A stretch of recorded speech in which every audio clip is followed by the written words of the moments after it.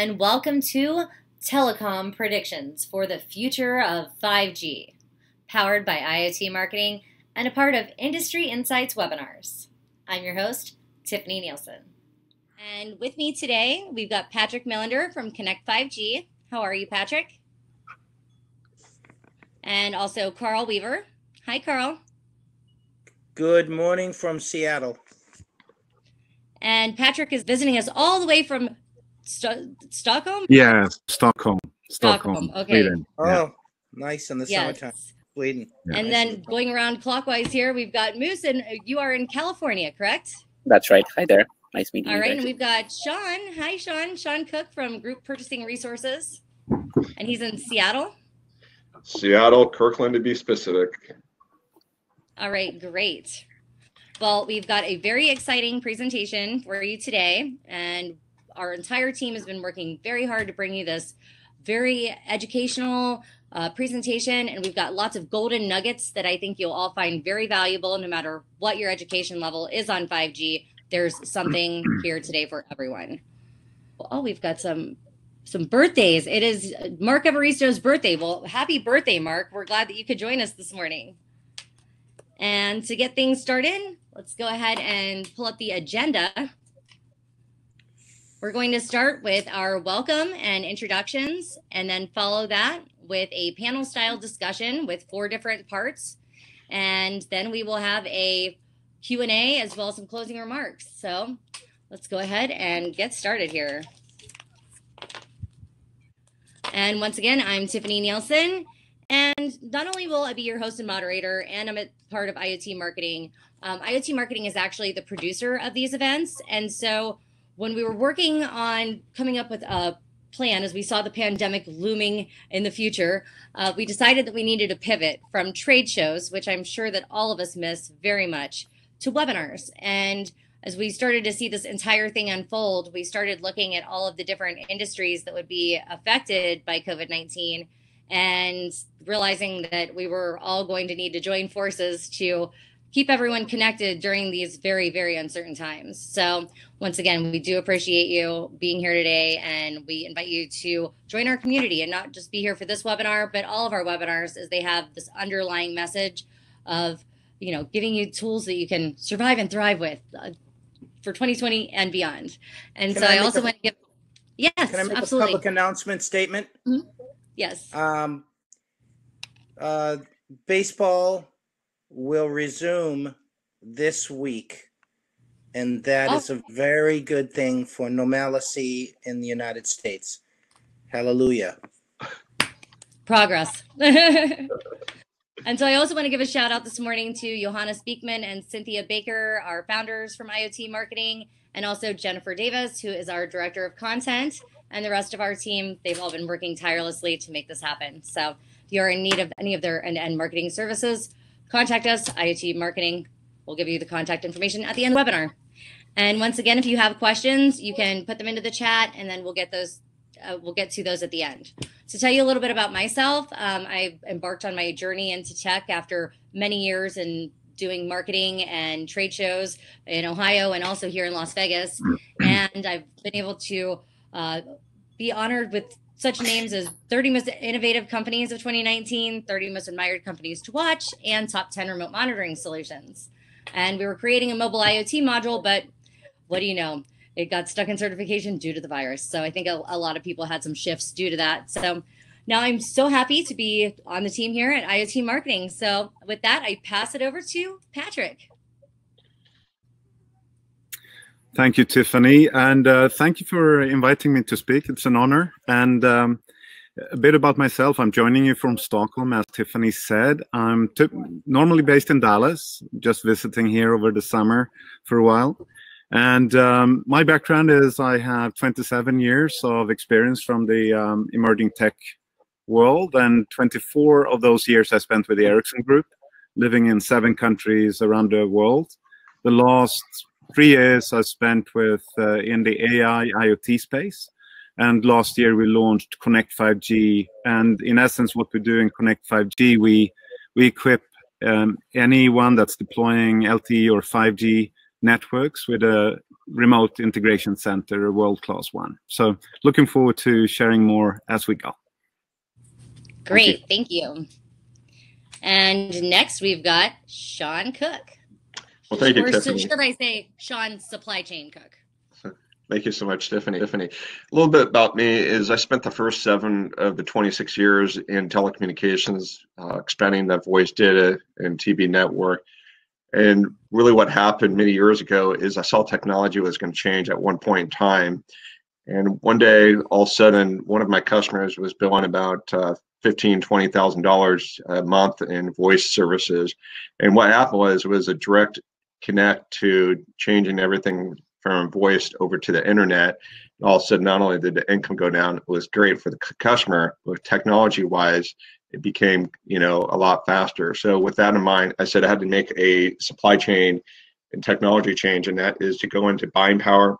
So we have over $18 billion of buying power. What we do is with 3,000 vendors worldwide in most foreign countries, we're able to basically navigate through the supply chain and make recommendations to not only help them create efficiency, streamline the process, and reduce cost, more importantly, help them become more profitable.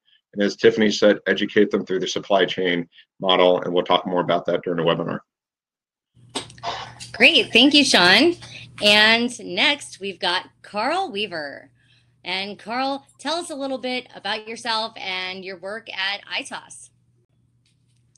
So my name is Karl Weaver. My Chinese name is Wei Karl. I'm a wireless market mobile device specialist for the Asia Pacific and Greater China, India regions.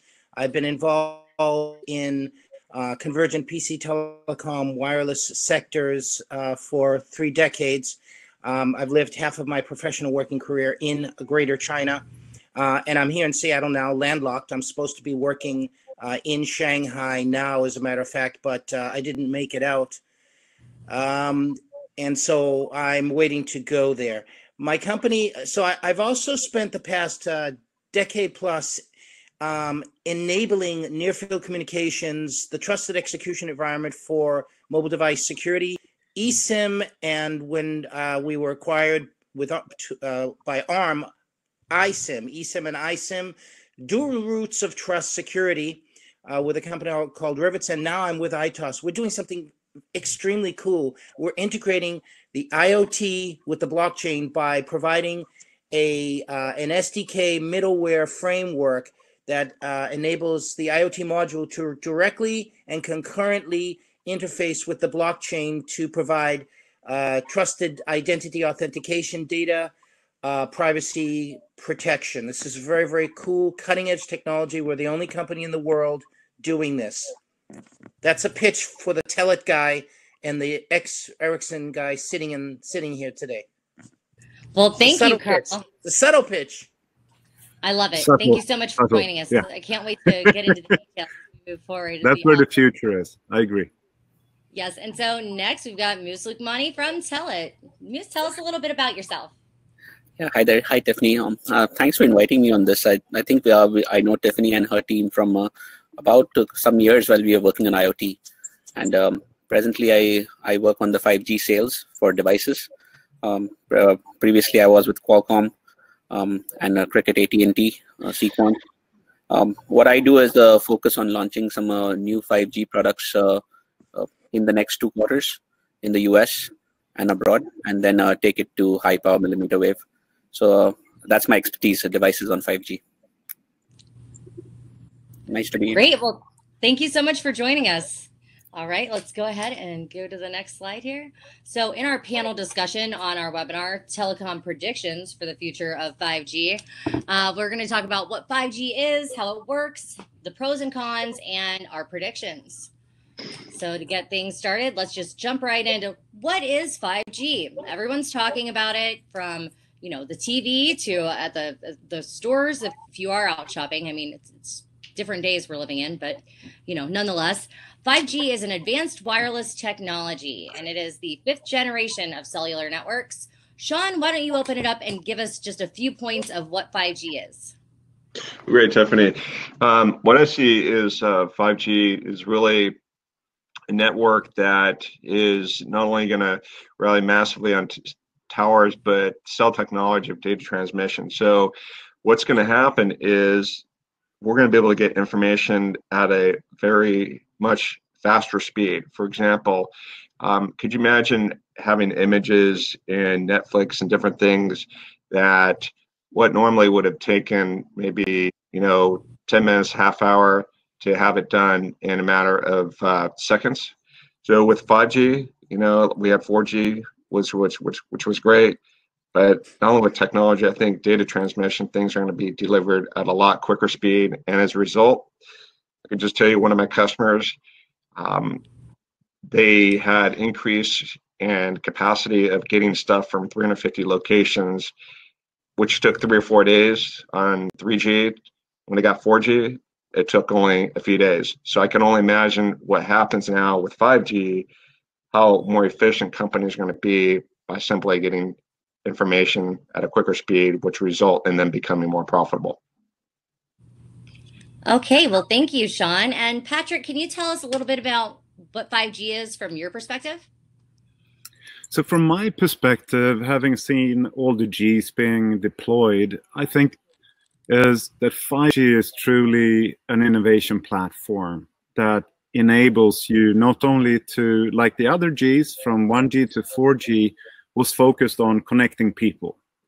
5G is really specific to that you can have a dedicated network spun up, dedicated for a certain use case. So it's actually more for connecting machines and enabling new use cases. So it's very unique in that sense. So if you need a sensor network that has very low power consumptions, next generation chipsets that enables 10 years battery life with extreme coverage, or you need massive throughput and very low delay or latency to operate the remote mining equipment, you can do that in the same network. And that's what's so unique with 5G to me.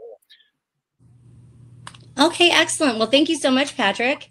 And next, let's take a look at the generations. We said this was the 5th generation. Well, there's been several. First, there was 1G, which was analog, and then, it progressed and it went to 2G, which was digital, and it was also the introduction of SMS. And then there was 3G, and then it introduced packet switching and UMTS, and then 4G, we've got the streaming era, and 5G is the Internet of Things era. So to tell us a little bit more, Moose, why don't you tell us a little bit about what you've seen as the generations have changed? Sure. So I think this was interesting to hear from Sean and Patrick on, what it does mean different things for different people. What I see in terms of generations is from the sales perspective, right? Every generation adds value. And when you go 100 times above the present speeds, you move to the next generation. So I think with 5G, we are reaching about, say, 10 gigabits. If a technology evolves which can reach, say, 100 gigabits, that's going to be 6G. So every time we 10 times the speed, we are reaching a next generation is what I see usually that's happening in 2G, 3G, 4G, and 5G now. And when you add speeds, you also add features. So like the faster connection speeds, things like that. So this is an evolving game. I think the industry is going to move to different generations with different means. New radio, LTE, GSM. To higher speeds and better features. And that's what everybody has to catch up to, including the network and the devices. So yep, as soon as we finish the discussion on 5G and launch devices, I'm sure we'll be discussing 6G. I think they're already discussing 6G, to be quite honest. I see Karl nodding his head. Karl, what do you think about that? Yes, absolutely. There, Samsung and the Chinese vendors, Huawei, are already planning some kind of 6G roadmap through the ITSI, the International Telecommunications Organization there. So the funny thing is that 5G hasn't really... Yeah, I think 5G will bring us the connection speeds that we need so that this does not happen. No. I find that we haven't fulfilled the dream of the use cases even for 4G yet. We really haven't. And so to me, I've been in the wireless industry for a very, very long time. And to me, this just adds hype. I won't call it fake news. I'll just call it hype, because until you fully implemented the usage of the 4G and then 5G, it's 6G is so far away right now. It's yeah, it's in the clouds right now. I'm yeah, that's how I feel. All right, and Sean, I know you had a few things to say as you've been in the telecom industry for quite some time. Yeah, I think that, you know, with regard to 5G, that I'll just bring up a case study with one of my clients, is that they had over 350 locations between Canada and the US, and they were basically a fast food chain restaurants. So the biggest challenge was getting the financial data back to the hub, a corporate, so that their financials could be done every day in a timely fashion. And so when they got 4G, things were getting done a little quicker, as we all said, because transmission speeds were happening a lot faster. So they went from getting financials out from a week to maybe getting the stuff every 3 or 4 days with 4G. And that was a great, like, you know, roadblock to overcome. And now with 5G, as things are going to be able to get transmitted at a quicker speed, companies are going to be more efficient because things are going to be done more promptly. And not only financial reporting will get done, but as Karl and I said, if you have a farmer out in the field having to communicate back to someone inside the office, things are going to not only get done quicker, but more efficiently, and processes will be a lot more cleaner. So I can only imagine what's going to happen when 5G is actually laid out and what happens with 6G. So as every G gets laid out, things become, you know, faster and faster. And I think as society, it's going to change, and we'll all, you know, be on a different playing field. The real key is the ability to monetize the data. And if you cannot monetize the data, this is what operators really want from 5G. Remember, 5G smartphones, they're tools to make money by the operator. That's what they are. So they need to monetize, and the way to monetize that lower latency, higher bandwidth speeds is by monetizing the data coming from the utilization of all these devices. That's a real key. All right, great. Well, thank you so much, everyone, for your comments on that. And next, let's talk about speed. How fast is 5G? Well, if you think about how long it takes to download a 2-hour movie, with 3G, it took 26 hours for a 2-hour movie. 4G, 6 minutes. I mean, 6 minutes is 6 minutes, but with 5G, 3.6 seconds. I mean, it'll be 3.6 seconds, a whole 2-hour movie. Wow.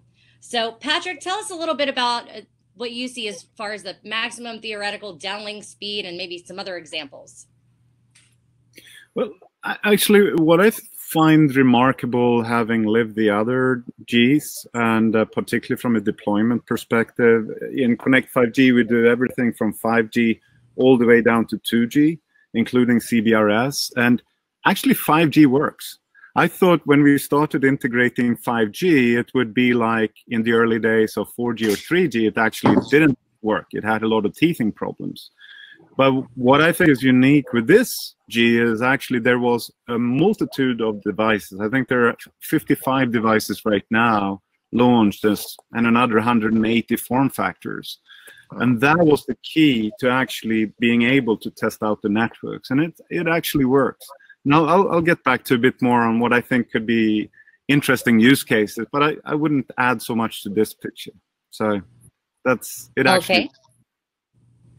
All right. Well, Moose, I know you work in sales for Telet, so why don't you tell us a little bit about how you approach the concept and the conversation of how fast 5G is? So, yep. So I think your chart looks pretty good. I mean, you know, with 5G, we are getting higher speeds. But I'd like to point out here what Karl mentioned on, you know, how does the network monetize this?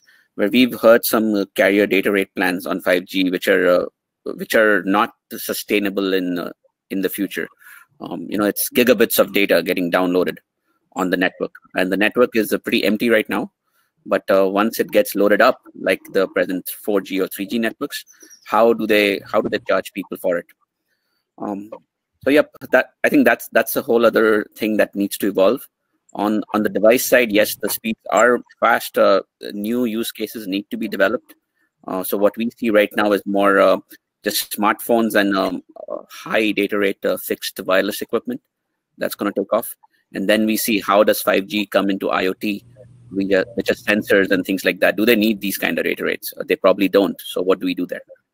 So that's a good point. That's probably what I would add to this picture, is that the 5G network also enables very low speed. You can use very little resources and optimize it for really good coverage. And you can optimize it to get like 10 years battery life out of sensors. And we mentioned, I heard eSIM and iSIM being mentioned a bit earlier. Up until recently, the biggest power consumption in a chip or in a device has been the traditional physical SIM card. But now you add an eSIM or an iSIM, now you can extend the battery life. And because of the smartness of 5G, you can actually make a dedicated network which transmits the same signal many times, so you get huge coverage. So it sort of supports the 14 billion connected devices to 55 billion devices by 2025. So I think that's an important aspect of the speed of 5G, or ability of 5G. Yeah, ability. I think that's a very good point. We always talk about speed, but there are a lot of other aspects. Yeah, yeah. And just for the record, the source of this chart was the GSMA, who I find to be very accurate in their findings. And I did have the whole conversation of how fast 5G is led to a very interesting discussion with a gentleman from Egypt this week. So I know it's a controversial topic. Yeah, but it looks accurate. Yeah. Let's go ahead and skip over to the next. Let's talk about spectrum. So in order for these networks to work, we need spectrum. And the chart that you're seeing on the screen is showing by carrier how they're using the low, mid, and high bands.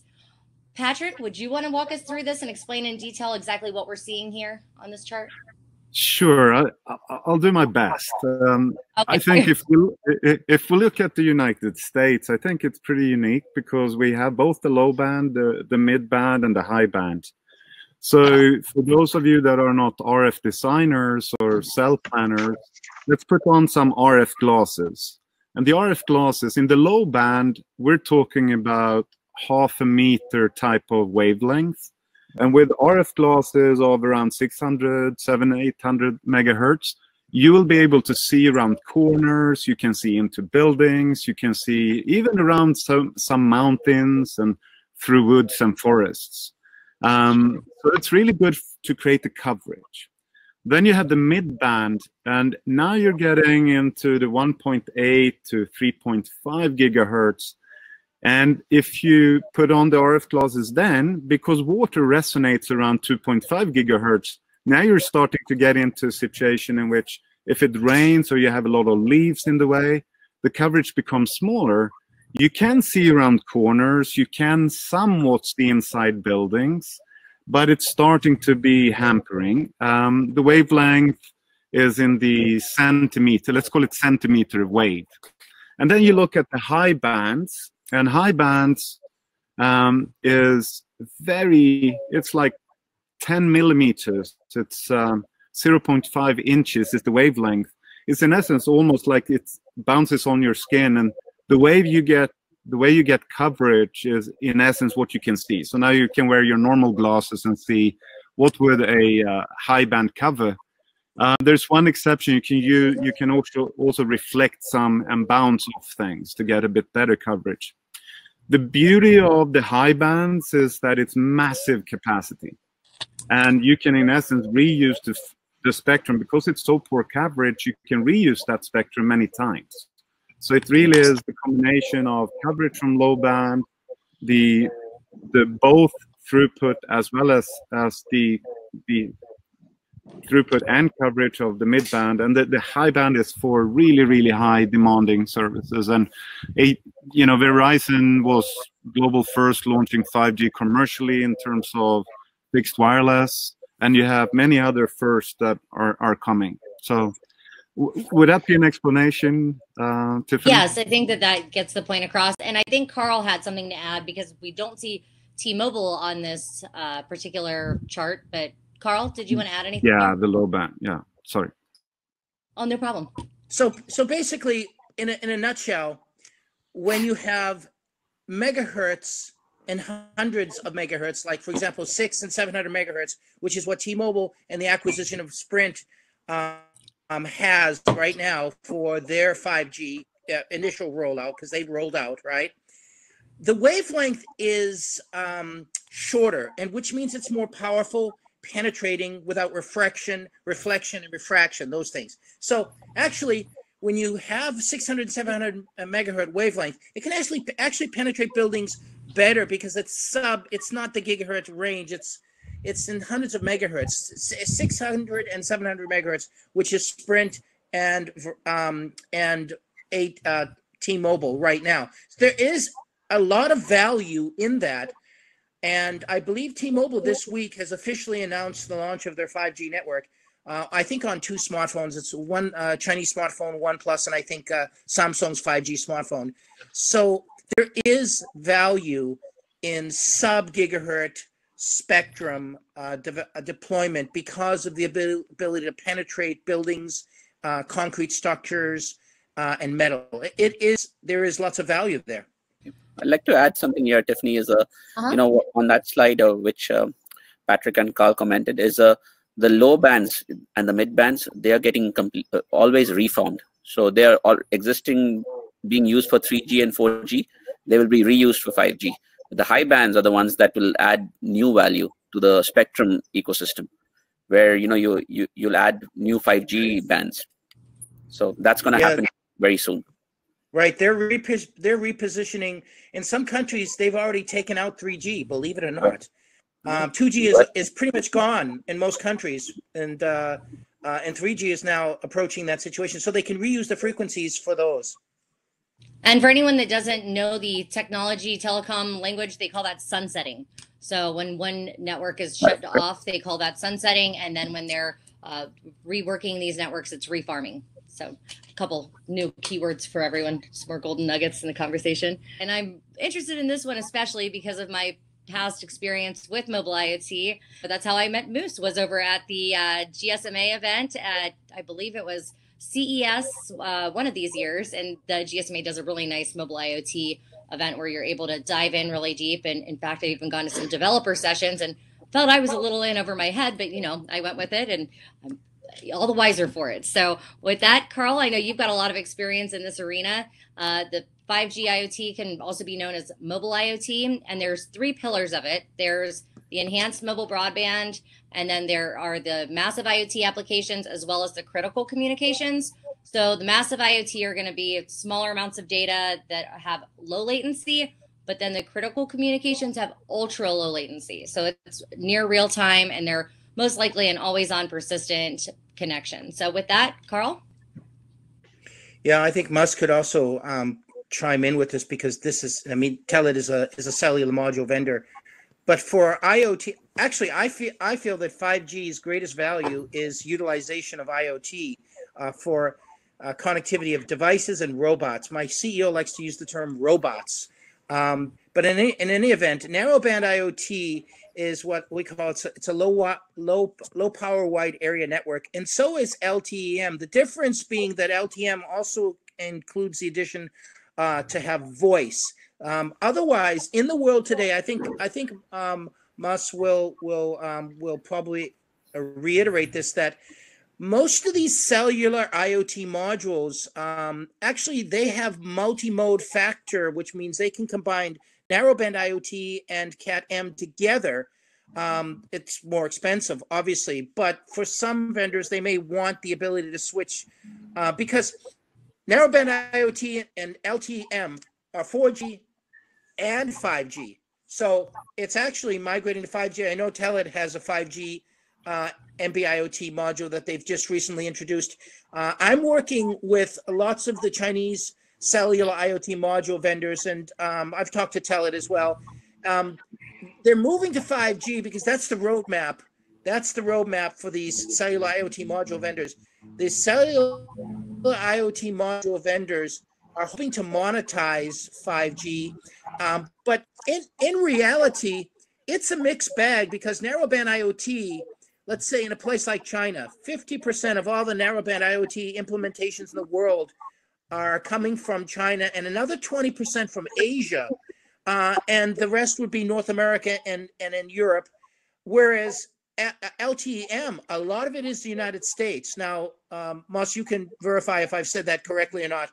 But when you look at who's using what, it seems to me that they, depending on the application that they're going to use, they may deploy one or the other, or they may want both low power wide area. And that's really what IoT is all about, determining what you need now and what you might need in the future for low power and wide area when you're implementing these on these IoT devices, as well as gateways too, because these go into gateways as well. Yes. These modules. Yep. So I think the thing I like to add and build on what Karl mentioned is when we talk of IoT and 5G, in the background it runs with the releases on 3GPP. You know what 5G 3GPP means is it's compliant with release 15. It could be running on the LTE radio or the new radio, but it's compliant with release 15. And then when release 16 comes in and it becomes a better 5G, all these technologies that are narrowband and LTE-M can run on the new radio as well. That's what's going to happen in the background. But yeah, I think I at this point the 5G that sells is the enhanced broadband. But in a year, I think we'll see a lot of new radio capable IoT devices coming up. And Patrick, I know that you're connecting 5G with all these different integrations. Is the IoT connectivity something that you always also deal with? Oh, absolutely. I agree with both Karl and Moose. This is the really big, well, one of the hugest big use cases for me currently up until now.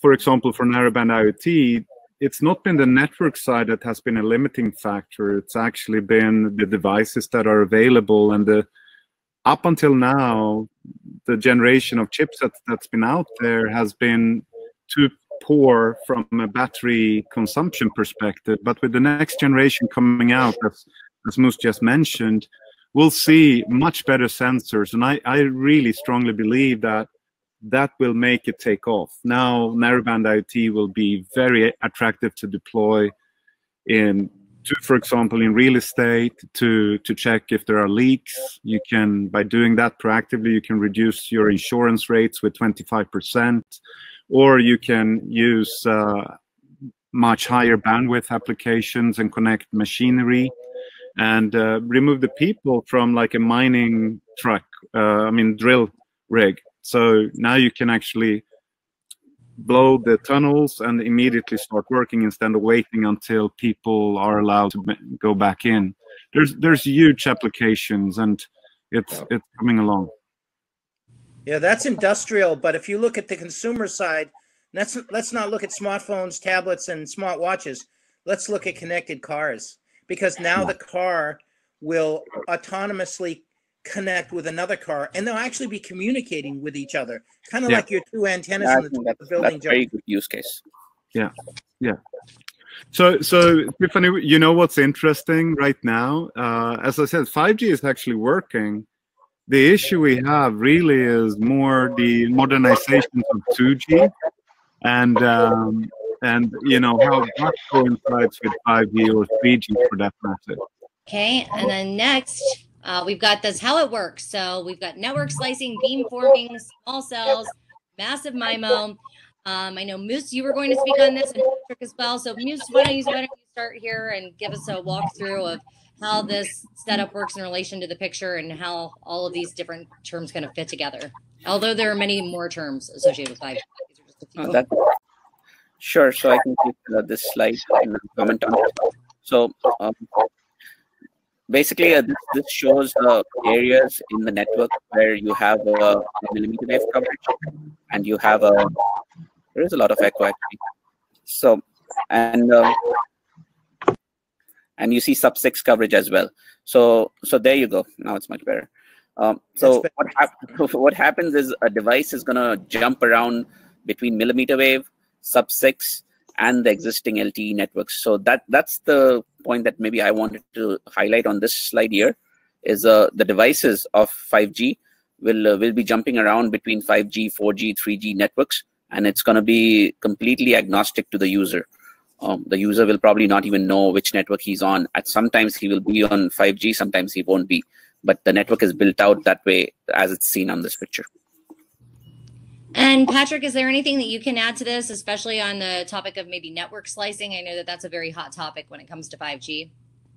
Sure. So network slicing is what I described a bit earlier. You can spin up a specific, let's call it end-to-end network for a specific use case, be it, you know, autonomous vehicles, be it a farming application, or you just adapt the whole network to what you really need. You don't overdo it from a resource perspective. You just optimize it to enable a business case and make it as economical as possible. What I think is fascinating here in this picture, if you remember the RF glasses I spoke about in the early stage with millimeter wave, it's almost like it's so short wavelength that it's almost bouncing off the skin. It doesn't penetrate well. To compensate for that, you use something called MIMO, so massive input, massive output. So instead of traditionally in the previous Gs, at least up until 3Gs, you had one transmitter antenna on the base station, which is in the middle, and you would have two receiving because the mobiles wouldn't be capable of doing much more. But then on the base station here, you can have, well, a common example now is you have 64 transmitters sending to the user equipment and 64 receivers that combines the signals to compensate for that poorer coverage. In addition, which we can't see in this case, but you can do things with these antennas, so you can direct the energy directly to Moose or to Karl, and it doesn't spread the energy to all of us else. So you will have much, much better coverage than what you should have normally. So that's, for me, that's what's called beamforming in this. And when I was reading and watching some different videos, they compared the beamforming to a flashlight. So if you've ever had a fancier flashlight where you can adjust whether it's, you know, narrow or it's got this broad view, that's kind of the same concept. Exactly. Let's look at the antennas as we kind of continue this conversation. Yeah, right ahead, Karl. I looked at this. I was actually involved in this technology 20 years ago with a startup out of Redmond called MetaWave. People probably don't even remember. They had a terrible demise, but they came up with these beam steering. They called it beam steering technology for CDMA, and they were positioning them for the GSMA world. At that time, the only company in the world that had them for their base stations was Nokia of Finland. But beamforming and beam steering technology has been around for at least 20 years, and now it's just maturing in its realization. And the goal here really is when you have areas of coverage, like for example, at a World Series, when you have areas of coverage where you need massive amounts of connectivity in a very short space, you steer the beam. You steer more energy for the beam into one specific cell area, and you get, because you have higher capacity of users. So beamforming, beam steering, in my mind, it's very, very similar to each other. Pat, I don't know if you'd agree with that. Yeah, I do. Yeah. Now, also, I'd like to highlight this network slicing aspect, which Tiffany mentioned. What this does is gives a QoS to each of these applications. So you can have your 5G network, and you could say, you know, Netflix needs to run at this speed, and you could say YouTube needs to run at this speed, and the carriers can actually prioritize which applications run at which speed, and that's what that whole network slicing means. It's going to slice the network across from the carrier to the device based on applications, which is very interesting. Yeah, or if you do remote surgery, it's not a good thing if it starts lagging. Exactly. Right? You want to give it your best network, right? Yeah. So Yeah, it's not for all the possible in patients. 5G. Well, it would have been a great carrier plug if we had a sponsor that was a carrier on here, but that's okay. But anyway, back to these antennas. We've got different forms of antennas. There's the macro towers, the clustered micro antennas.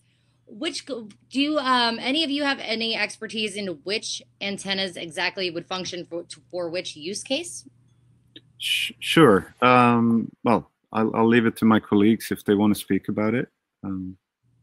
I know this is kind of a surprise question, but it does kind of make sense, especially that the Vegas Strip is the example, and there's a lot of connectivity going on down there right now.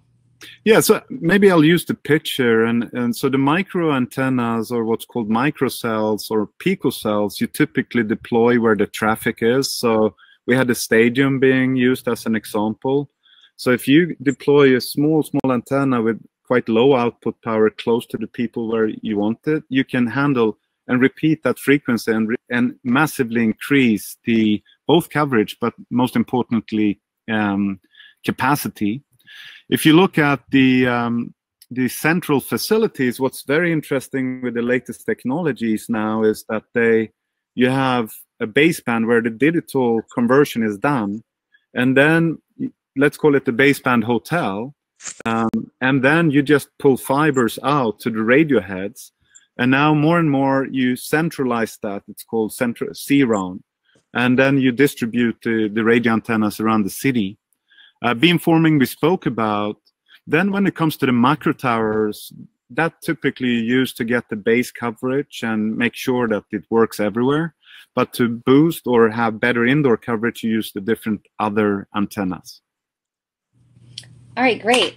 Next, let's skip on over to figure out some of these 5G enhanced industries. So there is a list here, but there are so many more industries that 5G is going to be powering.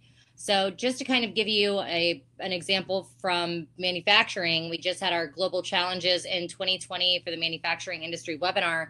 And Sean Cook was one of our speakers on that, where we talked about the different automation applications. But how could 5G be used for the supply chain, Sean? So with 5G, when we had the manufacturing, one of our colleagues has spoke about, the use of robots and how things can be done. And I recently saw something on the news of what they're using in restaurants, and because of the pandemic, is that, now with technology is you have these robots going in and doing things that humans could be doing, and they're actually getting done faster, and probably for health reasons, because I'm a big health fan of doing a lot of work in the health industry, is that it's good for the virus and it's good for getting things done remotely where you don't have to have human interaction. Could reduce, issues with the food, because that's a big problem. But more importantly, with the robots, as they talked about in the manufacturing, that we're going to see more and more of that to play a role in how things are getting done, not only in manufacturing. I do know in healthcare that how we're seeing 5G, how that can happen and work out, that things are just going to get done a lot quicker. And yes, having robots and things like that does take away from human interaction, but I do see that as a positive thing, especially with doctors and doing telemedicine with health. Well, that will impact everything going forward. Well, I'm sorry for all of you out there that were looking to go into a career where you're flipping burgers. Now you've been replaced by a robot. Ay, ay, ay. All right, next, let's go ahead and jump into some more use cases. So we've got the manufacturing use cases up here. We've got the health that we're talking about, energy and entertainment. Right along the same path with what Sean was saying about the remote surgeries, virtual patient care is also becoming a very popular and practical solution during the pandemic for people to stay in communication with their doctors without exposing anyone else to whatever they're ill with. So along those lines, we'll talk about that more during our Connected Health webinar that we're holding in September. And we're also doing one on the energy industry, which is very interesting as they go through their grid modernization and the smart grids that are being used for that. And there's many other applications too, but Patrick, can you tell me about one of your favorite use cases for 5G? Absolutely. I think I think 5G will enable a lot of the digitalization of assets. So real estate is one of my favorites for sure. Pre-pandemic, it was going full swing in modernizing and digitizing apartments. Now it's not that popular with having people coming in and putting up sensors in the apartments or in the homes. But clearly you can use the technology to detect if someone has higher temperatures. One of the most popular use cases was to deploy sensors in buildings to detect two things, really. One is to detect leaks early on in the United States. That was a huge business case in terms of you can reduce your insurance costs by 20-25%. The other thing that you do in other parts of the world and in the parts of the US where electricity is expensive is to also monitor climate and all of those things to reduce the power consumption. So you can typically drive by applying the sensors combined with some AI and machine learning to optimize things. You can typically drive 25+% in reduction of energy, and that becomes large money. The other thing which is interesting is in the buildings today to track sustainability impact.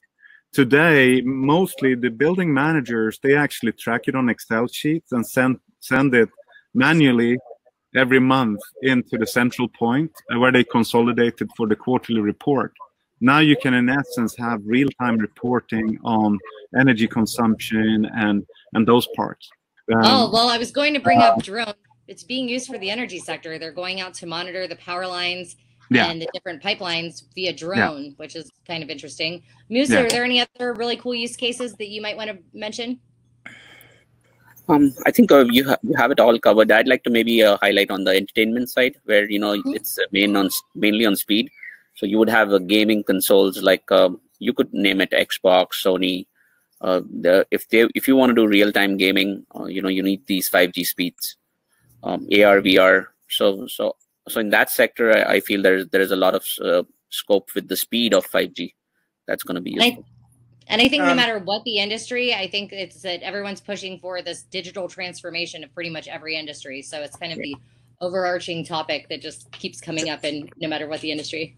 I've got an interesting one here. My CEO was telling me that in Shanghai now for AR, VR, you can walk into this shop.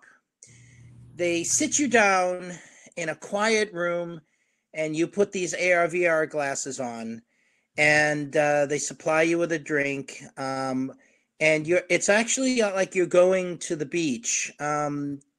It's got the whole audiovisual experience, and I feel like, wow, this would be a great thing if you're driving 2 hours in Seattle traffic. You got road rage.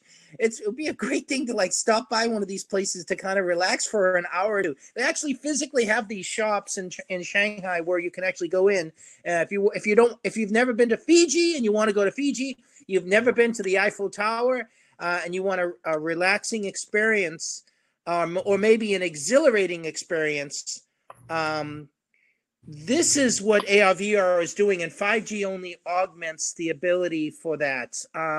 These virtual glasses that people put on. This is a new industry that's being formed, and 5G only enhances the wireless connectivity of the video that's being used for it. So it is, I think, going to be big. I think movie studios need to look at this very clearly. What's going on? So. Well, I don't recommend that you actually use the AR or VR glasses while you're driving or even sitting in traffic, unless you happen to be in an autonomous vehicle, which is coming. But, please don't be doing that while you're driving. So as we look at the 5G ecosystem here, we'll kind of this is my perspective, my overview. So I came up with this diagram to kind of, reflect what I'm thinking about that. So we've got the carriers, the MNOs, the MVNOs. There's the broadband cloud operators, the network operators, and the infrastructure and equipment that are kind of responsible for the network itself. But then there's the governing bodies that play their role. The hardware manufacturers are the OEMs, the component and chipset suppliers. And then there's the systems integrators like Patrick. And of course, you've got the AI, data analytics, edge computing, the IoT platforms, software, SaaS. There's so many different people that come and businesses and ecosystems that kind of just collide to make 5G possible, from storage and security. And the emerging technologies, they're just getting started. So is there anything that one of you would like to add to this slide? As far as I was going to ask Muse, since you're with Telet and they have modules and they have connectivity, where would you fall on the ecosystem, or would you say that you provide more than just those two areas? So I think we fall into modules and devices, and 5G connectivity is coming up. It's pretty new. At this point, carriers are still experimenting with what they will charge for these kind of data rates. I've heard numbers in gigabytes for a few dollars, which is not going to be sustainable.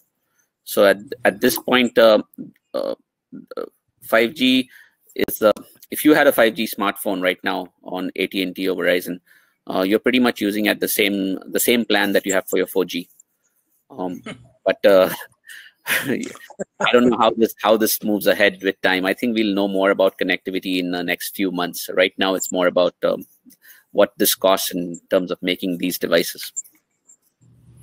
All right, let's go ahead and jump into the next slides here. So why 5G? You know, and we're going to get to why not 5G here in a second. So I know we've got some questions in the audience that are waiting to be answered, but don't worry, your answers are coming.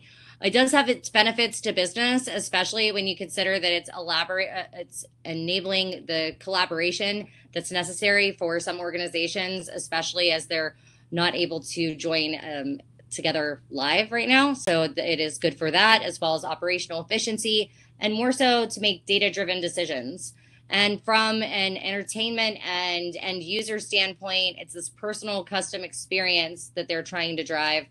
And without 5G, we would have, low throughput, we'd have dropped calls, it would be slow download and upload times, and it's ultimately creating a balance. So it's a balance between the bandwidth, the network slicing, all these things are forming together so that you can get optimum performance is what they're going for. They want this ultra reliable, super low latency network that we can, use for many different applications. Is there anything else that you would like to add, Moose, since you've got customers that you're dealing with all the time? How do you convince them on why 5G?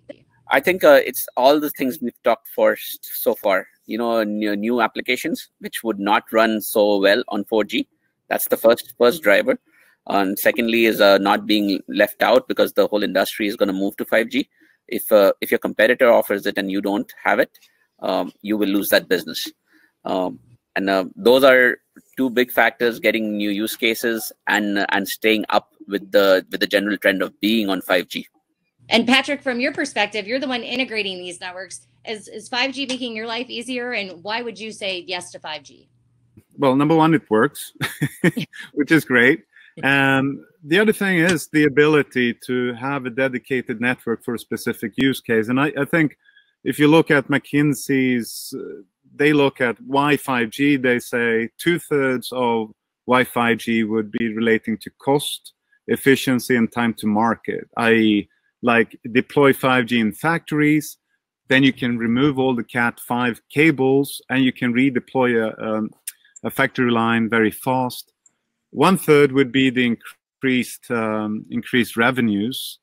From an integration perspective, because you can configure things through software and adapt the network, if you use the other technologies you just had on the previous page, it also makes the whole network adapt and trigger automatic things. So in essence, what you can do, if you look in a farming perspective or in many industries, you can use 5G to remove labor and people. Like in farming, the machines are bigger and bigger.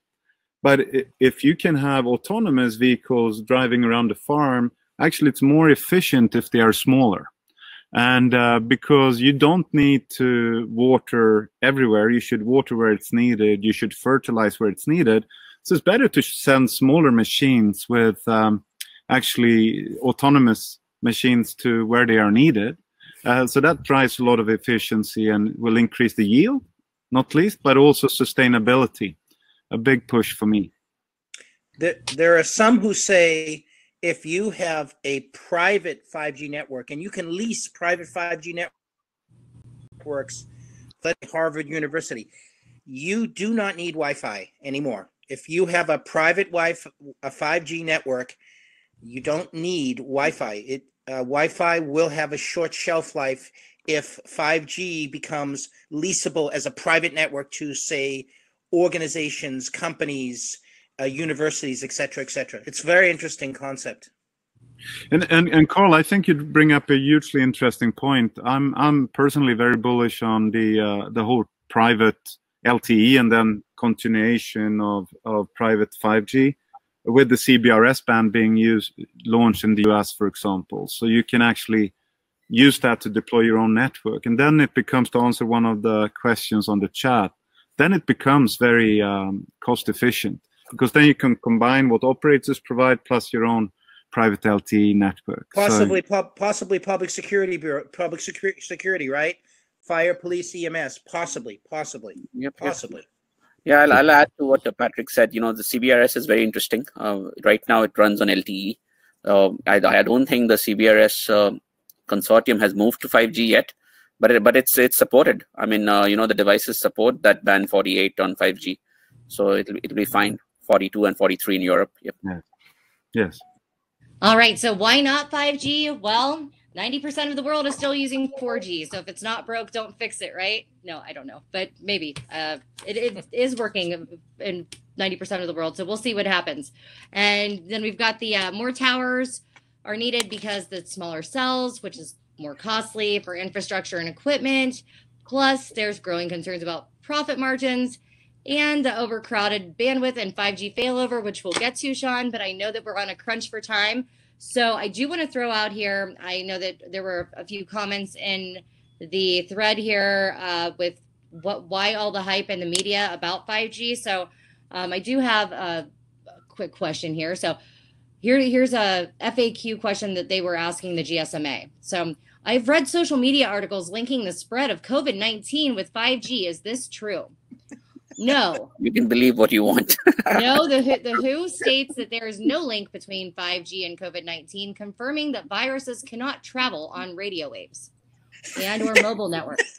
The WHO maintains that COVID-19 is spread through respiratory droplets when an infected person coughs, sneezes, or speaks. What do you guys think about that? Maybe only fake news travels through 5G.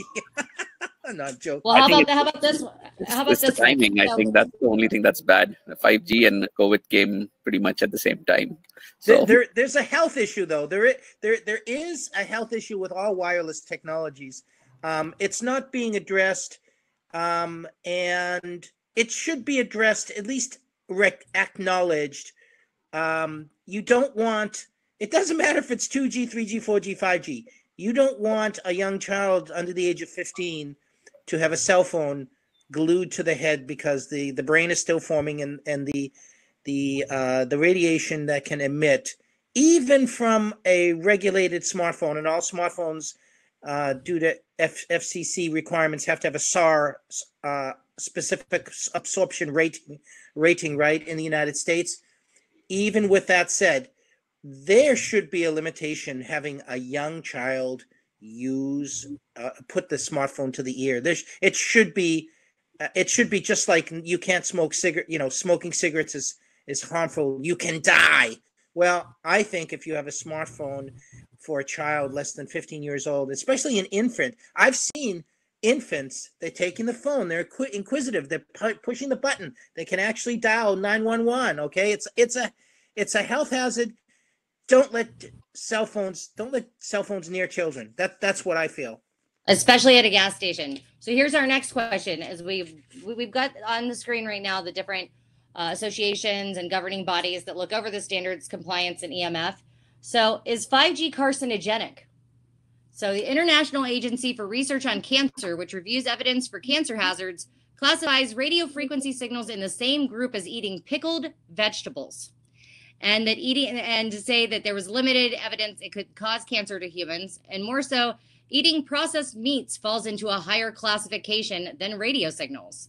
And the WHO says that the studies provide no indication that base station signals increase the risk of cancer or other diseases. So you can't believe everything that you hear. How about one of these ones? Let's say, is 5G dangerous to the environment? I have seen the pictures on social where the birds are, you know, well, the question is it dangerous to the environment? And according to the GSMA, the same exposure limits that protect people also protect the environment. The responsible German government agency, Bundesamt für Straßenschutz, has stated that there is no scientifically reliable evidence of a risk to animals and plants exposed to radio signals at or below the limits of the ICNIRP international guidelines. And that's listed here under the EMF monitoring. They're recognized by the WHO, and they just updated their 2020 guidelines. So it seems up to date. And it says that the Antenna Bureau in the Netherlands, shout out to Johannes, has also refuted conspiracy theorist claims that 5G tests have harmed birds. And one last one. The question is, there have been reports that link 5G interference with weather forecasting and potential consequences. While the technical studies conducted by the International Telecommunications Union confirm that 5G will not cause harm to any existing services, including weather forecasting with separation between weather forecasting spectrum and potential 5G spectrum, as well as reasonable power limits supported by most governments and mobile industry, 5G presents no risk to weather forecasting. So that's the skinny on that. So put your worries at ease. They've got the new 2020 guidelines. Seems they have the situation under control. Next, for predictions, well, they said that the number of connected devices was going to be 50 billion by 2025, which I think since the lack of Mobile World Congress, I don't know that that's actually possible now. My thoughts on it is we've crossed the digital threshold and we've reached an unprecedented level of complexity. So when it comes to the number of connected devices, Patrick, what do you think it's going to be? 55 billion. Billion? All right. Anybody? Any takers? How many connected devices by 2025? All right. Well, we'll see when we get to 2025. Yep. Next. Let's have a follow-up seminar, Tiffany. I'm just doing it for the sake of time. We're going to get through the rest of these slides here, rest of the content. So who is winning the race to 5G? According to Analysis Mason, it's China, followed by South Korea and the US. And since you're all the way across the world, Patrick, is this accurate from your perspective? I think China is in the lead from a mid-band perspective, and they have done massive rollouts. So I would say, as of right now, I would agree with that. Northeast Asia, South Korea, and Japan. But what one never should underestimate is the force and the power of US when you decide to do something. And I think we have decided to do something. We have low bands, mid bands, and high bands being rolled out. So I think if the US really continues on what I can see right now, I believe we will start catching up shortly. And Karl, I know that you're big on going to Mobile World Congress in Barcelona and know the significance and importance of that show happening every year, where they come together to, steer the committees for who's making the standards and what's going to happen and making all this new technology available. How important was that show, and is that affecting who's winning the race to 5G? I think that show was critical for the GSMA, actually, because they had a virtual show. They have 3 shows a year. They had a virtual show in Shanghai in late June. I was actually invited to that event. I was interviewed for that event. The show in Los Angeles, in my opinion, not very good. It may or may not be online again. These online shows for such a thing like that, it doesn't work. They've been, unfortunately, because it's a great organization, they've been the loser in this. The winner was the CES show, obviously, because they were unaffected in January. They had a show in Shanghai, but that was not as big as the show every January. And it looks like January they're going to have the show again. So it looks to me as though, unfortunately, COVID-19 has played a huge impact. And when you're in this industry, it's a touchy-feely industry in many situations. You need to be talking to people, getting feedback, seeing new devices. And we're frozen again. Where's the 5G when you need it? Yeah. Right. From my perspective, I think it's South Korea that's winning across the bands. If we see all the bands, I think that country is ahead, and US is going to be there this year. All right. Well, we'll go ahead and skip to the next slide for the sake of time here. We've got expectations changing. So this is from a report from, and I understand if anyone would have to leave because we were scheduled to be done about right now, but we're going to keep going to get through this content because we've got a great presentation to share with you. So if you do have to leave, I understand, but if you want to stay, then we're glad to have you. So this particular slide is depicting the telecom and technology as well as the media 2020 predictions from Deloitte. And they were, for the first time in history, forced to republish their report midway through the year because of so many changes. And so there was a decline in the number of smartphones they were expecting for sales in 2020. There was an increase in CDN, which is content distributed and defined networking, but it's all about the content there. And there's an increase in the number of 5G trials and pilots. An increase not by a little, but from 100 plus to 1,000 plus 5G trials. And the drivers for change, well, it's COVID-19, the lockdown, supply chain disruptions, Sean, and economic contraction, as well as the changes in consumer behavior. Because let's face it, when we're forced to work from home and we're put on lockdown, our consumer buying habits are going to change. So how is this affecting the supply chain from your perspective, Sean? Well, good question. Is we will have an allocation model here going on, not just with PPE, but just in general. And for people that don't know what allocation hold is for example, if a facility is ordering up 300 masks per month or 300 gallons, the vendor might say to you, allocation is going to be 150, so anything above 150, we are not, as McKesson Medline, going to be able to provide to you.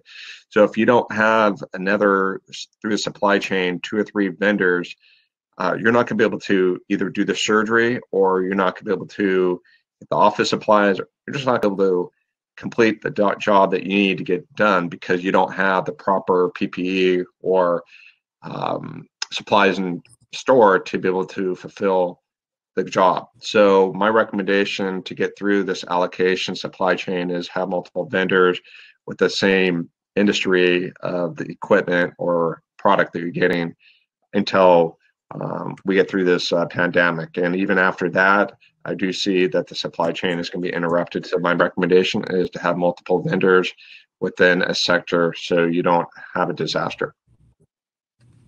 Thank you, Sean.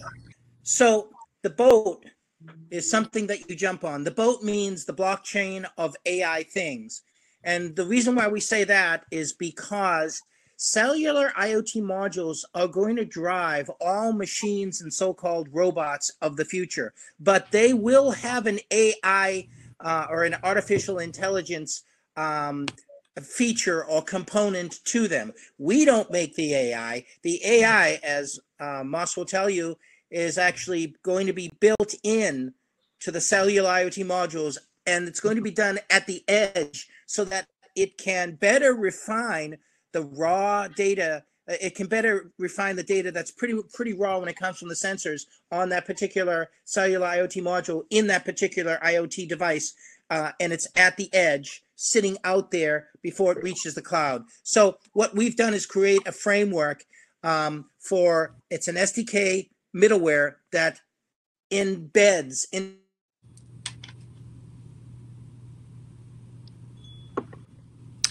And Karl, whenever your connectivity is back at full throttle, we do have a question IoT regarding device. The battery consumption. Is Boat a solution for battery consumption for 5G? No, Boat is just. Does it have any effect on battery? No, it is just a middleware software that allows the data to concurrently run on the blockchain for trust, to trust the data. That's what it is. Okay, and so blockchain is a distributed ledger, so it makes sense, especially when you're shipping things in and out of the country, that you would be able to have this digital log of when it was received. And so tell us about your blockchain module and how that relates to your boat solution. Karl. Okay, so boat or blockchain of AI things is what we call an SDK, software development kit. It's software middleware. It's a software middleware framework. It is actually an SDK which is embedded into the cellular IoT module. Let's say of Telet, it would be embedded into the cellular IoT module. It would help the taking of the raw data, and when it goes into the cloud, it can currently through the cloud go into the blockchain, because the blockchain is an overlay to the Internet of Things. But when the IoT device is at the edge, it needs to first get into the cloud. We allow it to concurrently get into the blockchain at the same time. So it's concurrently happening. And the IoT server, there's a sort of an IoT server collecting the data from the cloud, but they can also collect the data from the blockchain to determine that the data is real, because when data is written into the blockchain, it's written as a hash in a block, and it's constantly being written as the data is being sent from the module into the cloud, and to the end usage of it. So we're just attestating that the data that's being sent is real. It's being sent. It's being continuously sent, directly sent. We have trusted IoT authentication. That's one thing, and data preserving protection. So we're protecting the data on these IoT devices because they can be hacked. So we do that by protecting the secure enclave. When the data comes in from the sensors, we're actually able to protect the secure enclave. In this case, you might call it an eSIM or an iSIM for all of these modules. They will all have either an eSIM or an iSIM for these cellular IoT modules. We allow the data to pass through protected. That's basically it before it reaches the blockchain. Yep, I can attest to that. That's correct. So eSIM and iSIM will be supported in the new devices. And what Karl mentioned, I mean, taking a step back, what is a blockchain? Maybe it's just a link to secure your data. And then when a device enters that blockchain, you verify that device, and that becomes part of your link. Without that link, if it's not a trusted device, that link won't be complete, and your encryption is going to fail. Right. So I think it's a good concept. It's coming soon, and it's needed when your number of devices exponentially increase, because who do you trust at that point? Well, it's here. We've enabled it on 9 Chinese cellular IoT module vendors. We want it to be on Telet's devices, but that's another ballgame. We can talk about that later. The real key about this technology is, you said it correctly. Blockchain allows the data to be trusted. That's the major thing that it does, allow the data to be trusted. And in the industry now, cellular IoT is not a new concept. It's been around since 3G, 4G, and it's going into 5G. It's been around for about 20 years. There are about 300 million module vendors, 300 million modules that were deployed into the market in 2019. There are essentially 10 manufacturers, 10 major manufacturers. Telet is one of the top manufacturers, and 90%, pretty much 10 vendors share 90% of this ecosystem. So it's a bit fragmented, but it is a small ball game here. The cellular IoT module is like a cell phone for a robot. So as you can see the slide there, what we're trying to say is machines will use their own wireless connectivity. Machines will use these cellular IoT modules, and they will be communicating between each other. That is part of the future of autonomous vehicles, of the sharing.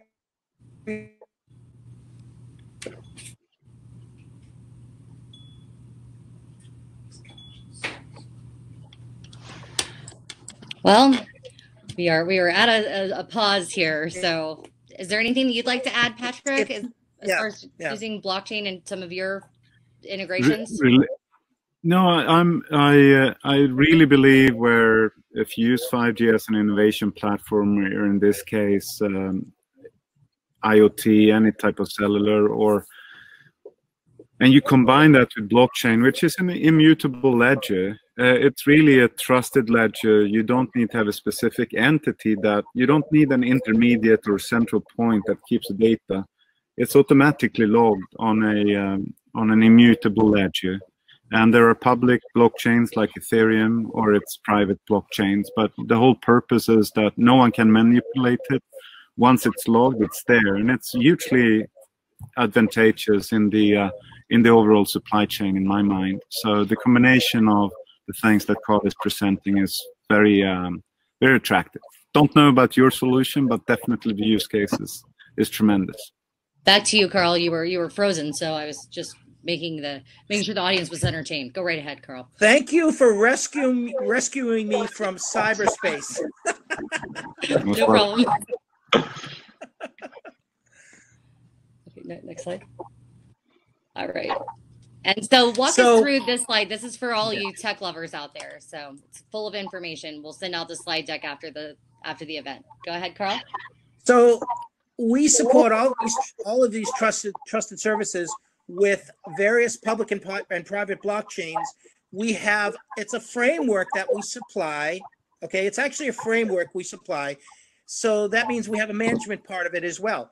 And we're working with, as I said, 9 cellular IoT module vendors. And I would not be a real good sales guy if I didn't say we're trying to get Telit on board. If anybody from Telit is listening. And then finally, I'm not bashful in any way.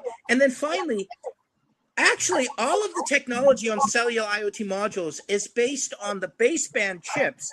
And so we work with Qualcomm, we work with MediaTek, we work with HiSilicon, which is Huawei's vendor, and there's another new Chinese SOC, another new Chinese baseband chip vendor. Baseband chips have the modem which is needed for these cellular IoT modules. Cellular IoT modules are a combination of things put together to create a unique thing for these IoT devices. But the baseband comes from traditional semiconductor chip companies like Qualcomm, MediaTek, and the various other companies. And we're working with all of them as well. That's basically, so we have the whole ecosystem under wraps here. And yeah, I'm hoping that people recognize that these modules are going to play a huge role in the future. So it's great job, Security Moss. And you talk about the future. Well, what's in the future for 5G? We've got emerging technologies, big data, machine learning, Open RAN, eSIM, iSIM, simple IoT, smart drones. I mean, the future is here, and it seems like this technology is just now being utilized, but that it's been around for a while. So with that in mind, we'll kind of circle back to this in our final slide, because I see that some questions are coming in, and I want to be able to answer those too. So go ahead and skip to the next one. And so how do you prepare for 5G? And so I've prepared like a very nice outlook for different opportunities that you could possibly cash in on, as well as things to be mindful of. And one of the things coming up in the chat is that the overcrowded bandwidth, if everything would be moved to one single band, which would be 5G. Sean, tell us about the 5G failover. Audio, Sean, you're muted. Can you hear me? Yes. Okay, so with 5G failover, it's really interesting. I'll just use Comcast as an example, is that most companies like the cable companies, they do have in their system failover. So if their network does go down, that is failing over to another, network backup. And what was mentioned earlier in the webinar today, someone had mentioned that, with connectivity, that if you're on one network, most of the time it will fail over to another network. So many clients would not even know that if the network went down. So companies that do have their ducks in a row, well, with 4G failover, 5G failover, will go ahead and their network will fail over to another network and the customers won't even know. So we just have to be mindful that, me as an example, I'd never have just Comcast as a internet provider. I'd have another major carrier. So if something did happen, for example, on the Comcast network, that you would fail over and your interruption of delivering services to people would not go down. Why? Because it's going to fail over to another network, or you have another carrier out there. So just be prepared to have redundancy. We've talked about that, is if you're not redundant with the network and it goes down, then you're going to be out of service. So just keep that in mind. Back up your supply chains and back up your connectivity is the underlying message there. And so I do have another tip for you. As I was looking at which industries were going to have the most opportunity with 5G, I found this nice little, I guess it's a statistic or a forecasted statistic from Gartner, and it says that the share of 5G connected cars actively connected to a 5G service will grow from 15% this year to 74% in 2023. But wait, there's more, 94% by 2028. So there's an opportunity for you to cash in on. And by then, the CV2X will enable the exchange of messages within and between vehicles, infrastructure, pedestrians, cyclists, and the environment. Connected cars will be faster, safer, and more efficient. Are there any other opportunities or things to be mindful of? And we'll just kind of go down the row here. Moose, starting with you, that you could give as a tip for the audience. I think no, you've captured it all. I think automobile is a very interesting use case. You know, all these connected cars have a lot of data to send, and it's very critical data. You know, it's trying to drive by itself. So getting 5G into these cars is very critical. That's one space where 4G will not work. If you had to move, then this is a driver. Okay, and Karl, what about you as far as opportunities or things to be mindful of? So it's great to have 5G, and I agree, but it's great to have 5G in the autonomous vehicle. But the autonomous vehicle brings on something we call the sharing economy. Please be aware that the sharing economy is a consensus situation where insurance companies, module vendors like Telecom, banks, and IoT device vendors, they all consolidate on sharing of the data and resources. It all makes sense in the sharing economy, and it has to make sense, especially for autonomous vehicles, that all the data for the life and the health of these devices is shared, and then the data is trusted. So that's very, very important for the future. The sharing economy is coming. Please be aware of it. Okay, and Patrick, I'm going to pass it to you with a question. So is data compression and compaction still useful for 5G? Since you're the integrator, I figured you would be a good person to answer this. Is data compression and? Data compression and compaction. Absolutely, yeah. No, it's still useful. Anything that saves resources and make it more efficient, it's very much needed. I think so that's the answer to that question. Did you want me to comment on how to prepare? Yes, please. Okay. I think if I take a step back and I look at what I would say to anyone that starts off, be it a business or a mobile network operator, is really to start. Start already now. Even if you don't have 4G, you should start trialing the business cases and use cases. There are many use cases in which you can use alternative access technologies. Could be LTE, but it could also be LoRa if you want to do long range sensors, just to start trialing out what makes sense. It's very clear from the previous Gs that the first mover advantage,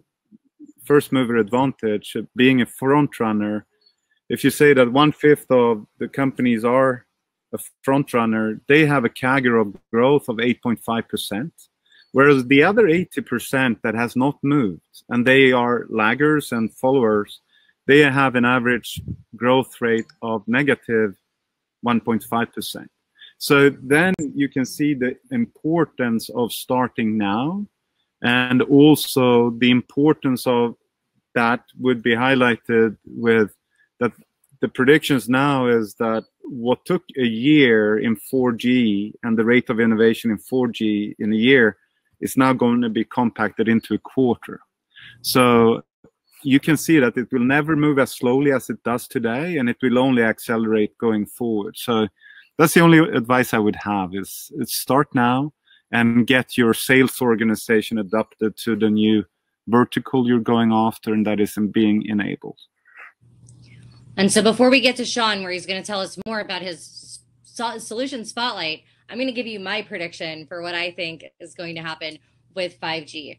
I think that as far as what I'm reading, the enterprise level companies, they're counting on these advanced wireless technologies to take their business to the next level. And if you're going to wait and fall behind the digital curve, don't. Just like Patrick said, start now, but start simple and start practical, because the last thing you want to do is jump into a critical communication nightmare where you are in over your head and you don't even know how to interpret the data that you're receiving. I think starting with small practical steps towards digital transformation, and just start incorporating some of these different technologies, and just really do your homework and make sure that you have an alternative solution in place in case, God forbid, that the company that you would choose to have as your solution would, let's say their parent company goes bankrupt. These things happen. So make sure that you have a second solution in mind so that you can thoroughly be prepared to make the most of 5G. And so next, Sean, let's talk supply chain.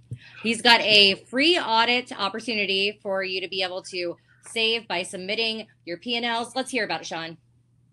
Yes, thank you, Tiffany. So if anybody wants a free cost savings analysis and actually learn how perhaps you can reduce your cost and get your 5G network paid for by having us look at your P&L statement, you can just go ahead and go to grouppurchasingresources.com, go to contact us, complete the information, and one of our associates will get back to you. And this is a free audit, so we're going to let you know not only through supply chain but many different ways of how you can create efficiency, streamline the process, reduce costs, become more profitable. More importantly, as Tiffany said, understand that supply chain management and not get caught off guard. And you'd be surprised the amount of money we could potentially save you, and all of a sudden the 5G network could be paid for by us assisting you. And that's our offer. And that's for services as well. So if you're interested to learn more, you can visit his website, or you can also visit the landing page on IoT Marketing's website, iotmktg.com /webinars or / this actual landing page for this event. And there's also a link there that you can submit your P&Ls. So next, let's go ahead and take a look at our upcoming webinars. We've got the Connected Solutions for the Power Industry webinar on August 20th. And then we have the Smart Solutions for Connected Health on September 24th. Very interesting what's happening there. And also the Simple IoT for Smart Cities in October. And then being mindful of holiday travel, if we're able to travel, right? So December 10th, we'll have the Solution Spotlight Showcase, where if you have a solution that you would like to show off and promote, then this is a great opportunity for you. We're still looking for speakers and sponsors for all of these upcoming events. So by all means, contact us, leave a message to us in the comment thread, and we would love to hear back from you and have you also attend one of our future webinars. So without further ado, let's go ahead and cut to the questions and answers. But first, a quick message from our producers, IoT Marketing, and thank you again to Johanna Speakman and Cynthia Baker. Our website's listed. We've got our email contact there. You're also going to get a copy of the slide deck. There's our Facebook page, our Twitter page, and LinkedIn to keep you connected as we get through these times together with Connected Solutions. So we'll keep you connected. And for the first question we have, has anyone heard about the Atom Beam solution, and do you have any comments about it? Anyone?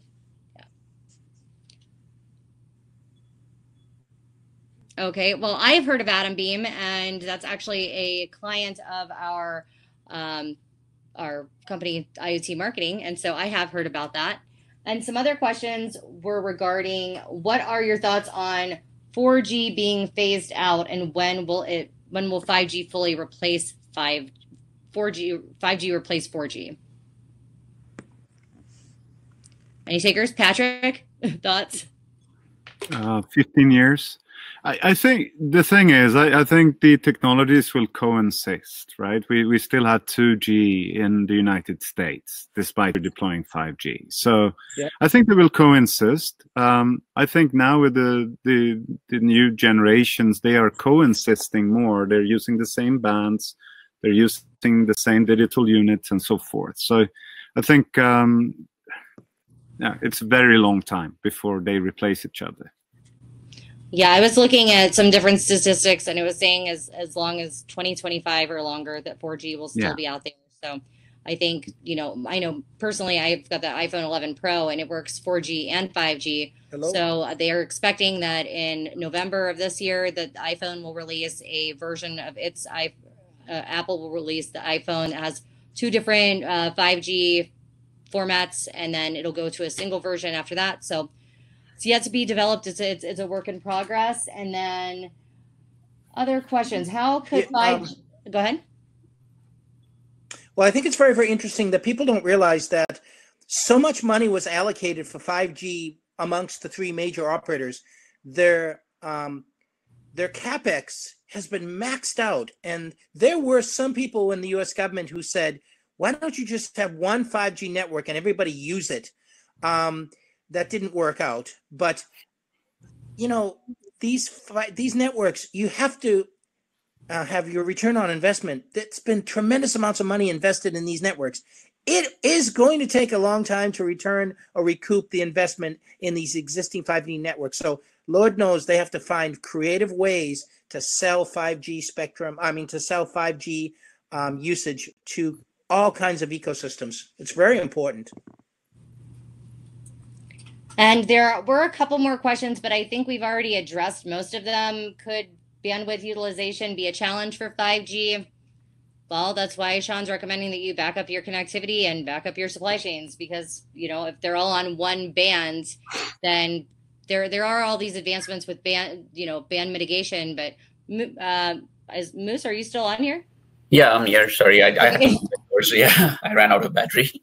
That's okay. How do you feel about that? The topic of 5G bandwidth utilization. Do you think that it's a fair question? I think you know, like I mentioned before, the bandwidth on 5G right now is completely open. All these new bands, you know, it's 100 megahertz, 200, 800 megahertz bands.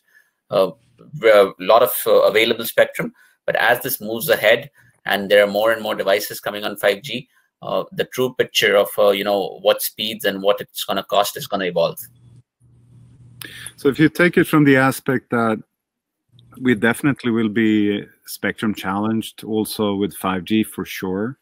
If you look at mission critical applications though, within 5G, you can dedicate the network slice that guarantees that you will have the quality needed. And that's why, like in a factory, you can't really use Wi-Fi or networks where you cannot guarantee the quality of service, whereas in 5G, you can do that. So it helps, and I agree with all the speakers so far. And Pat, nobody even talked about the security aspect of 5G compared to Wi-Fi. Correct. Yeah, no, and it's tremendously better. At least. And we're not bringing in Wi-Fi 6 now, right, Tiffany? So let's not today. Not today. We'll have part 2. Security is a very important aspect. You know, Wi-Fi, you need to connect and put your credentials and all that stuff. And 5G, all that is going to happen with the network, so it's much secure. And we do have another question here. So it says that there have been concerns about. Well, there's 2 questions here. So I've spoken with wireless tower engineers, and they are concerned about the energy that is being given off. My suggestion, because to be completely transparent, I've been on the phone so much promoting this webinar, my left arm's been going numb this week. So, I mean, it is possible. And so I was like, you know, let me get to the bottom of this. You know, I know that there is an organization that's looking over this, but just to be on the safe side, I went ahead and ordered 2 of the EMF scanners just to see how much frequency is coming off the towers. If you're that concerned, order one, Amazon. And so may I take do we have time for yes. something that I reflect on and that I read into the question, and on the EMF side and the health part, I agree with your summary there. Tiffany personally, in my own opinion. But one aspect which is very important is that to understand that it takes X energy to move a bit in the air. If you're going to move 100 times more bits in the air, you're going to consume more power. And we've been working with one of the tier 1s in Europe, and we can conclude that the 5G one band, mid-band, is consuming 3 times more power than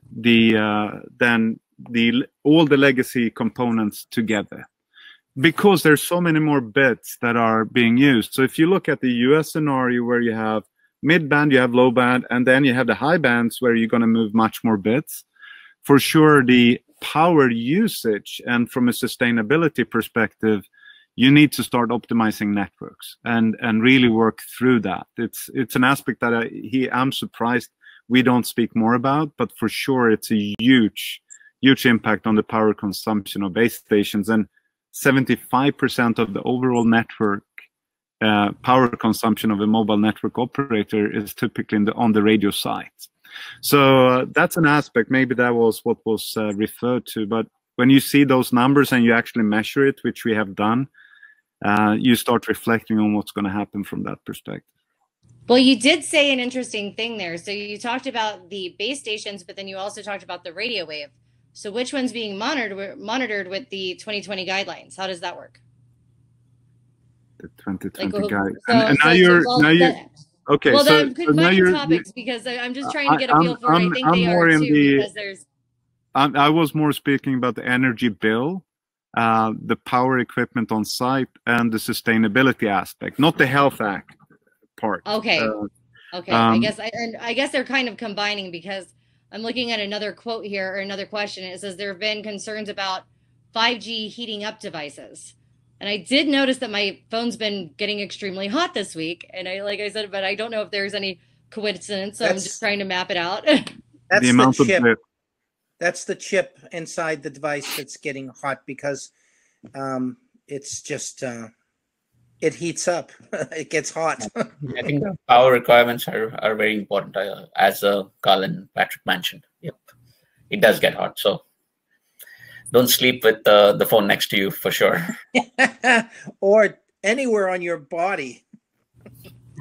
All right. So we really appreciate everyone coming out and joining us today. We've got our contact information listed on the screen, and hope that you will join us next month, where we will dive into the energy sector and talk about all the different sources for energy that are traditional, the power plants that are closing, and the shifts of how we consume and power everything that we are so reliant upon. So please join us for that. And then we also have our other upcoming webinars. Thank you so much to all my speakers for coming out and joining me today and sharing our knowledge on 5G and how people can prepare. So you've got some clear paths as to the different opportunities that are out there, and all of the different things that you can prepare for from your supply chain and everything else. Any final thoughts from our panel? Well, you're a phenomenal host, Tess. Yeah, good hosting. Thank you. Thank you for inviting. Thank you. And we're going to play a closing video and invite you to come visit us again on another Industry Insights webinar. Thank you. Thank you. Thank you. Thank you. Thanks.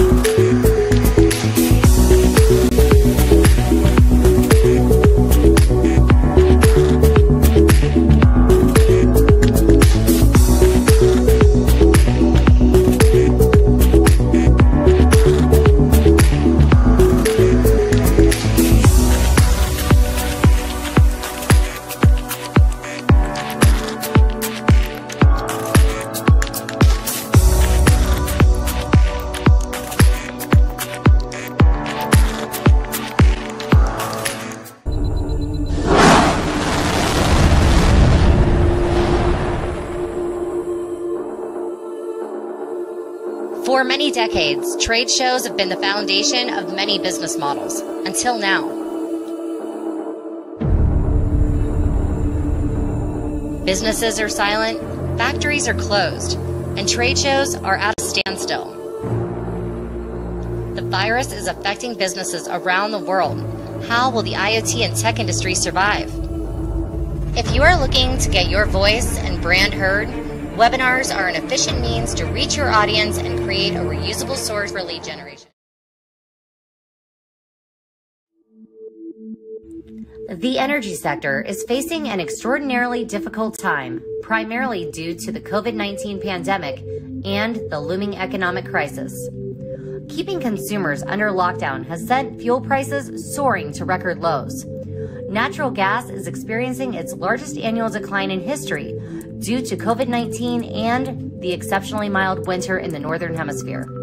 Prior to COVID-19, the energy sector was already experiencing a slow in demand. In fact, the coal industry has seen a 40% decline in the past 5 years. Although energy demand has dramatically decreased, the amount of carbon emissions has not significantly dropped as industry experts had hoped. Innovations for renewable energies such as hydropower, wind, biomass, and solar are steps in the right direction, as well as transitioning from gas-powered vehicles to electric. But the power industry is in need of connected solutions to help maintain balance and preserve our natural resources if we want to return to a green and growing economy. Join us on Thursday, August 20th for Industry Insights webinar, Connected Solutions for the Power Industry, to find out more about these challenges and the new technology evolving Industry 4.0.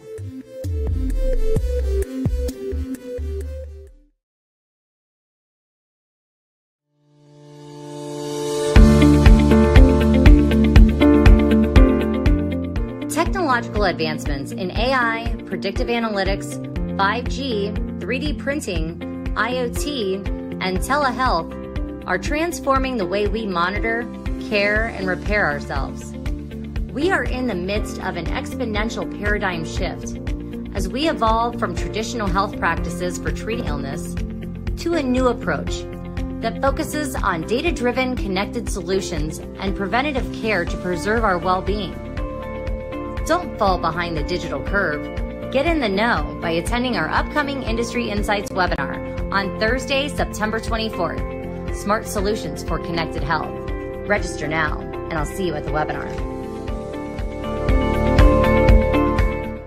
See you guys next time. Don't forget to register for Connected Solutions for the Power Industry. And until next time, bye.